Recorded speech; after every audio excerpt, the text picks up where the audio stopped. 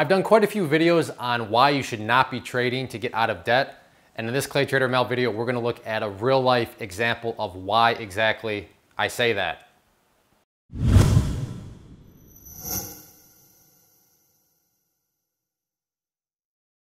No, I'm not gonna beat this dead horse just because, like I said, I've talked about it in multiple other videos, but having debt and then looking at the market as a way to trade your way out of debt or just get out of debt, more simplistically stated, is just not a good reason for all the psychological issues that go into trading.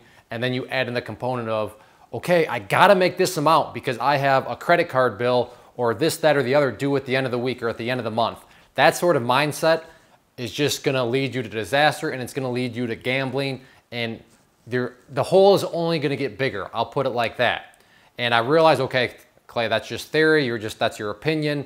You know, I think that I could trade. I think I could use the markets to get out of debt. And you know, that's fine, but at least bear with me through the remainder of the video, and let's look at somebody that took that pathway, that tried to get out of debt by using the markets, and you know, how that all unfolded for them. And before I get into this, you know, I fully give this person props for fessing up and for just admitting that, yeah, they probably went down a path that they shouldn't have. Thanks for this note. I tried to do this, trade my way out of debt, and you nailed it. I got burned. I actually lived off of credit card debt for a few months so I could save up $25,000 to pattern day trade. Now, a little bit of context here. Within the US markets, there's a regulation that says if you want a pattern day trade, which PDT is, that's what it stands for, then you need to have $25,000 in your account. So this person said, yeah, you know what, I have $25,000, but in order to keep and have and continue to have $25,000, I'm gonna need to use credit cards for all the other expenses in my life. So they were, you know, paying off everything that they needed to pay off with a credit card so that they could take that $25,000 and day trade with it. That's not good. It may sound like you're not trying to trade your way out of debt. In this situation, true, but this person is actually putting themselves into debt in order to day trade. So it's all one and the same, whatever, you know, perspective you look at it. And this is just putting a lot of pressure on yourself, as you're gonna quickly find out. And ended up losing about $18,000. My debt problems got worse by trying to trade and trading emotionally at that. I got caught in a short squeeze and was burned bad. My last $14,000, which was my pattern day trader on life support, was cut in half in 5 minutes. Your service and your philosophy and your approach are great and is perfect for people who need to learn caution before diving in. So as you see, they had the $25,000. They decided, you know, I'm going to use credit cards to pay for everything else. And in a very quick amount of time, you saw losses all over the place, getting caught in a short squeeze and losing big chunks of money in, 5 minutes. Can it really get any shorter than that? And this is just debt, trying to trade, spinning out of control. This person mentioned the word emotionally, and you know, I'm not trying to sit here and say I told you so, but this is why I preach that. When you introduce needing to make money and then you're burdening yourself with debt and all these other different payments that are flying in, it's an emotional wreck. As anybody can tell you that's trading without debt, it's already a big enough mental game in and of itself. But you factor in all these other different variables, things just get nasty, as you saw right there. And in fact, they can get nasty very quickly. 5 minutes, money gone, crazy. Now I have given up day trading for a time and I'm going to pay off my debt and my new trading debt the old-fashioned way.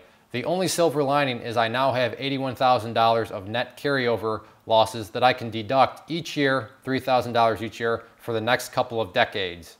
The one part that really sticks out to me is that parentheses where, you know, he states, and my new trading debt. So now there's kind of two portions of debt that this person has to worry about paying over.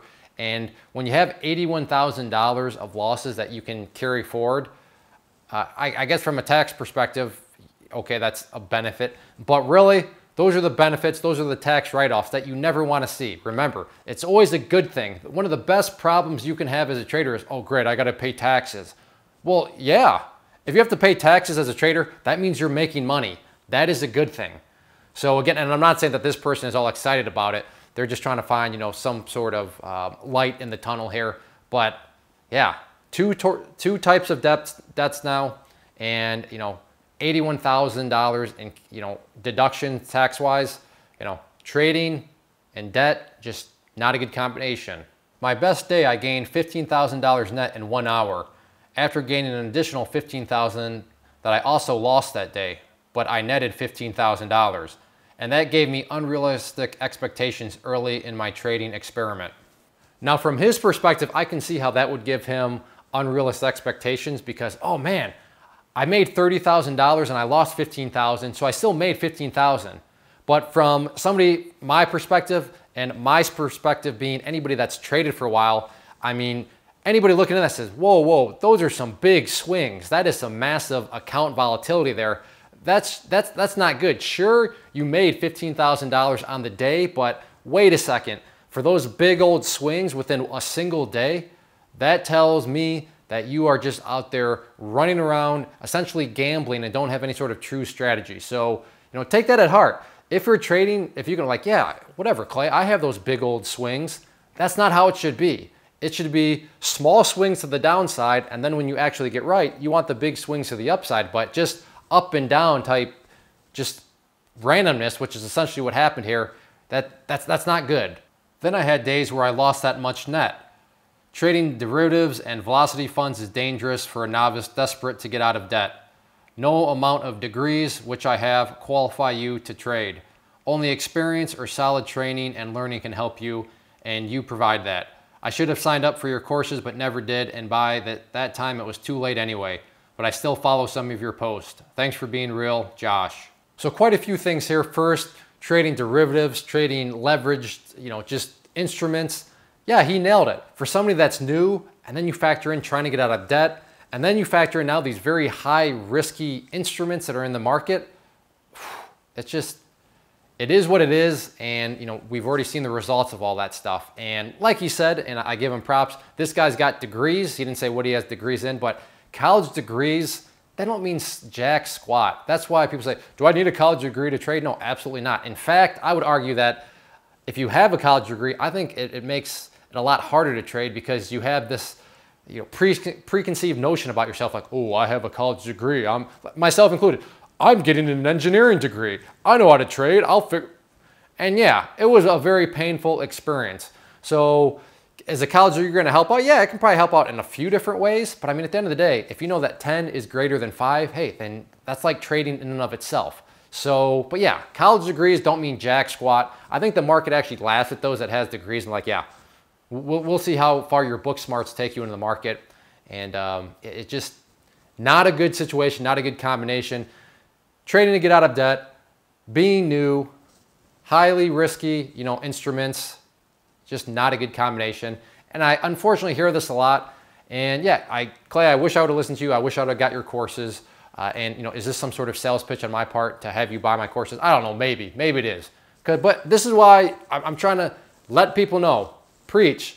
And whether or not you buy my courses, maybe you're on the fence about somebody else's courses, get that course. If you like that person's style better than mine or whatever your reasoning is, and you're on the fence, seriously, get it. If you feel comfortable with that person, get their course because you need training. You need to understand how to approach the market, how to put together trade plans, how to manage risk, or else things can just really spin out of control. Now, I'm not going to sit here and say that unless you get my course and you're going to have $81,000 of losses. I'm not saying that. The point here being things can get nasty in a very short amount of time if you are not taking the proper steps. Sure, the proper steps aren't the most exciting ones. They aren't the funnest ones, but they are the proper ones. So, again, props, shout outs to Josh. So just being so transparent, willing to share. I don't fault him at all. I can understand how things unfold, but it sounds like he has now learned. He has now realized what path he needs to get on. And it sounds like he's going to go back, work hard to get those debts paid off for. And hopefully you as a watcher, especially if you're new, maybe you're thinking about trying to trade out of debt, can learn from this and realize that there's just better ways to go about it and ways that are not going to cause a big mess. That's probably the best way to put it.